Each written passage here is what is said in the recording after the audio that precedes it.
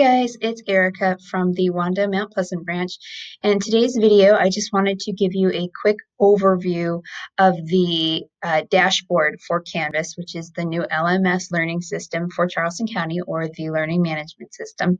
I'm going to show you how to log in, what you'll see on the dashboard, a couple different features, and I'm just going to touch on them and explain what they are today, but later on in the video series you'll actually be able to look at different parts of what we're going to talk about today more in depth and understand how to utilize those the best way that fits for you.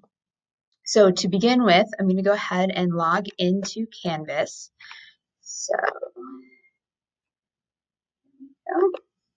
now the email and password for the Canvas should come from your student's teacher or your student if they're in the high school, middle school, they'll have their email and password. A lot of the time CCSD will put it through the Clever application so they can sign into Clever, and then that way they'll be able to access Canvas that way. So I'm going to go ahead and put in my information. And this is my dashboard. Now, up here, my web address is a little bit different than yours. I believe for Charleston County, it's going to say either charleston.info instructure or charlestoncounty.instructure.com. Mine is just a free account, not associated with the school, so that's why it doesn't say Charleston County on it.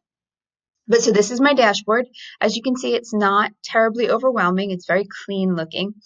Each of these little blocks are one of my students' classes. Now, I only have one student, so this is his English class, his science class, and his social studies class. If you had numerous students, you would have many of these blocks on here. And you would want to go ahead and if you're in your parent observer account, which again is another video we're going to explain, you're going to want to take a tip from me and organize them a little bit better so that it'll be easier for you to access what classes your different students are in easier. But for today, I am just on my student's dashboard for Canvas. He's got his 3 classes on here. And we're going to go over here and talk about this navigation bar.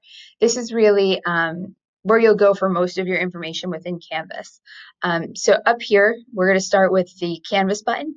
This is basically the home button. So no matter where in Canvas that you are, you can hit this button and it's going to bring you back to the dashboard. So this is kind of like your home button. It'll keep bringing you back to that same beginning. So if you get lost out there in Chrome or in Canvas and you just want to get back to the dashboard, go ahead and hit that initial Canvas button on the top. Okay. Then right here we have the account.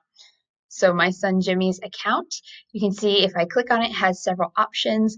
Notifications, there is going to be a video on this. Notifications are numerous.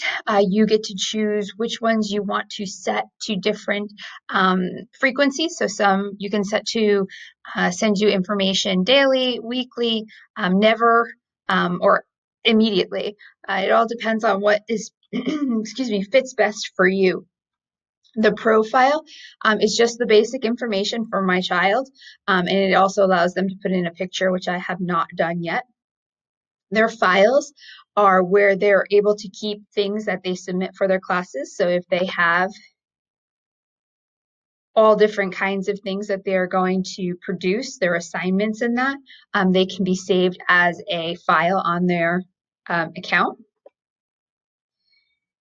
Settings is a great area. This is where I can see my students' information yet again. I can see email addresses. This is also where I'm going to be able to pair an observer. So as a parent, I can create an observer account, and this is where I'll get that code from, which we're also going to cover in a video later on. And then QR for mobile login. This is another one that's going to be super helpful. There is a video on this. You can go ahead and take a picture of the QR code with your cell phone, and you'll automatically be able to log into your student's account from there. So it takes that extra step out for you. So that's the account. If we go to the dashboard, we're back to home screen again. If you notice, we have, again, his classes on here. Each of these little bricks is a class. We also have his to-do list and his recent feedback. I'll go into depth on those in a minute. Over here we have courses. On this tab, you're going to see the courses listed for all of your classes. If there are ones from past years, you can actually um, get to those, and you can also add a course. So as a student, if one of my professors gives me a course that I have not already been enrolled in, which for Charleston County, your students should have already been enrolled in all of these classes, so they should automatically appear on their desktop. However, if for some reason it didn't, let's say it's an elective and it's an art class, and the teacher gives your student a course code, this is where they would go to go ahead and add that to get into that class. And over here is the calendar. The calendar is an amazing feature of this program. It really helps a student to stay organized if they're not normally organized for themselves already. It also helps you as the parent to view what assignments are coming up and when. There's actually going to be a video on how to use the calendar as using it to the best of what it can offer. It is, again, a really great tool, and it'll be huge for you as a parent to be able to track your students' assignments and see what's due when. We have the inbox next. Canvas is great. It's all-inclusive for you, your student, and the teacher. Before, if you had to email your teacher, of course, you had to know what their email address was. That's not the case with Canvas. Instead, you're actually able to email the teacher directly through the learning management system as long as you know what class you're trying to get to, which if you know as a parent, if you have several students in CCSD, it's really hard to keep up with the emails of 8, 9, 10 different teachers. So this really enables you to have a faster link to that teacher. There's a video to show you how to create an email to a teacher using this inbox. Hopefully that is easy enough. And if not, we can always hopefully make a different video. But besides that, the last one over here is your help button. This brings you to the Panda Bear. The Panda is great. He is all-knowing. You can go ahead and go into the Canvas guides. The Canvas developers really thought a far ways out to what questions parents and students may have, and they've created these guides. So if there is something that you cannot figure out and I'm not around to help, you can always go into this and keyword search, and they should actually have a guide already created for what you're trying to do. And their videos are very good. They're very slow and well-paced so that you're able to keep up. And they also have, additional help. So I believe there's a chat that you can use or an email. And then, of course, there's reporting problems, or if you think there's a feature of Canvas that there isn't and there should be, you can actually submit it to them, and they will consider adding that feature to the programming if they think it will be of use to students. So that is our navigation bar. So I'm going to go ahead and hit Canvas so I can get back to my home screen. And here we are. And then I'm going to talk about this little box over here. So this is the to-do list.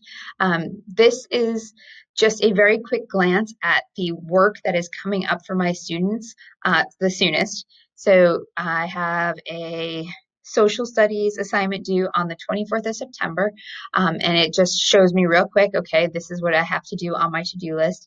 It's going to be all of my classes, though. It is not going to be just my social studies or just my science. Because you're on the main dashboard, it's going to include all the classes in that to-do list. The same goes for recent feedback. Recent feedback is a cool little add-on here where you can see whenever a teacher grades an assignment and they leave some type of a feedback or a response, it's going to list it over here. Again, it's going to be for all of the classes because this is the main dashboard page. So there could be feedback from my science teacher, my English teacher, my art teacher, whoever I am enrolled in with these blocks. And then last, we have the View Grades button. You won't need start a new course unless your student plans on creating their own Canvas, which would be pretty impressive. But View Grades is great. It takes you directly to the grade book for your student. You'll be able to see all of the grades that they have been receiving, or you can see if something is missing, if it was late. And really, it's not the definitive. There is also, I believe, Power School with Charleston County. So that is where there will be also grade storage. So there will be a video going forward about how to check grades, and we'll cover that a little bit further in that video. So really that covers the basic dashboard and a quick overview of what you will see in your student's Canvas. Please take the time to log in, click on things, look through things. The best way to get through technology is to use it. So the more you can play with it, the more you'll be able to figure out how to attain what you're trying to look for quicker. So that's the end of today's video. I hope it was helpful. Please stay tuned to see a quick overview of the class bricks, which we will be looking at next. And again, if there's anything we covered today that you want more in depth, or there is something that we didn't cover, please send us an email and we'll try and get a video up as soon as possible. Okay, thanks for joining me, guys. Have a great day.